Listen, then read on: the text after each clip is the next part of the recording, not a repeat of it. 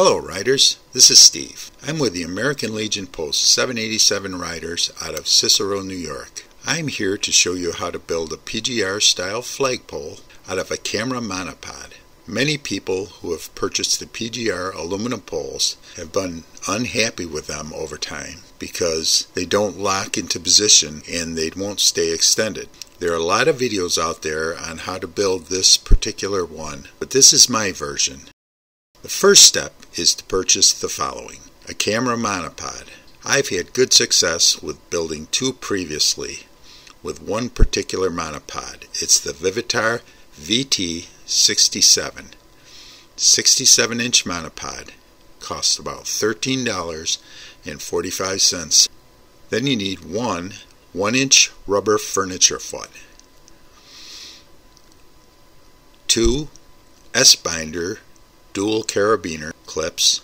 I prefer the small number 1 size. 3 cable ties. That's all you need. Now for the tools. A pair of pliers for gripping and pulling with a cutter, and a small Phillips head screwdriver in this case. Now for the build. For the first step, go to the top of the monopod where your camera mount is, and at the base, in this case, is a set screw. If you get a different brand or a different type of monopod, that's okay. It may be mounted differently, it may be glued, it may be a set screw. You have to figure that out. But in this case, it's just a small Phillips set screw. Unscrew it and twist the top right off. The foam grip will slide down out of the way temporarily. Now take your furniture foot for an end cap. Press it on the end. It should press on perfectly. Like I said, if you have another brand or it doesn't fit quite right, you can use a little electrical tape if it fits a little loose. Wrap a few wraps around it, slide it on. You can glue it, whatever you wish. Now slide your foam grip right up against the rubber foot. That part's done. Now for step 2. Go to the opposite end and unscrew the end. Screw it till it stops.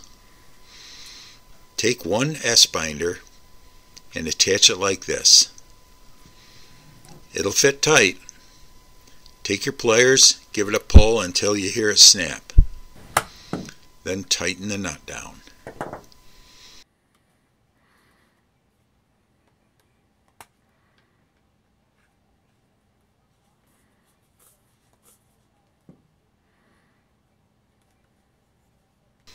That's done.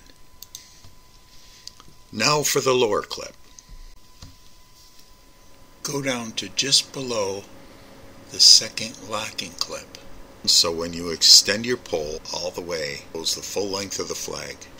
Take 2 zip ties, run around the pole like this,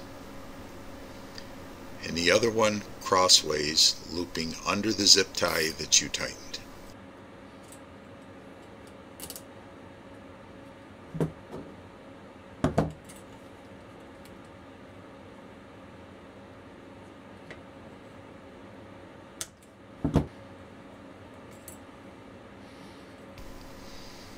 Now attach your binder clip. Tighten it up. Clip the ends off. And you're all done. All you need to do is mount the flag. Get yourself a 3-foot by 5-foot flag and attach it to the pole.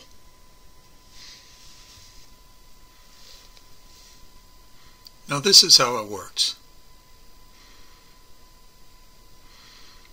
Take it out of the bag. What's nice about it is it comes in a nice bag. It packs nice and small. Unroll it. It's already attached. Unhook the clips and extend it. It's all set to the length So once you extend it all the way, the flag is nice and tight.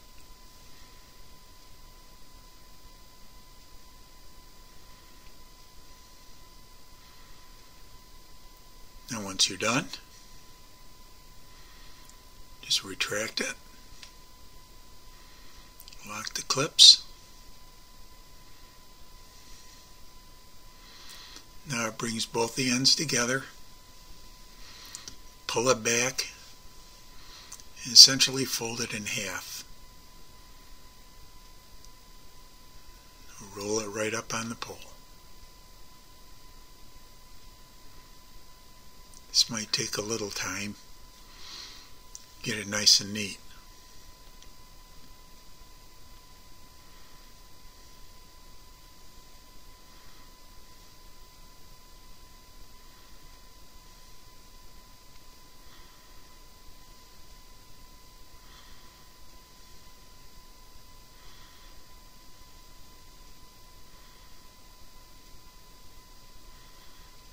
All rolled up nice and tight.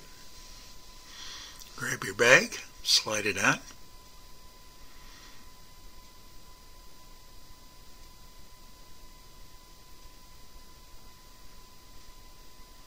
And there you go.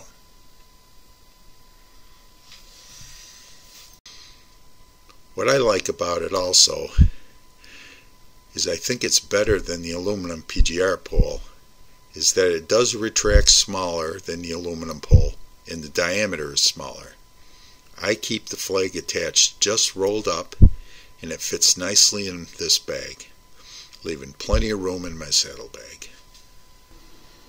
If you find this video useful, please click like on the link. If you want to see more videos like this, subscribe to our channel. Thanks for watching. Ride safe.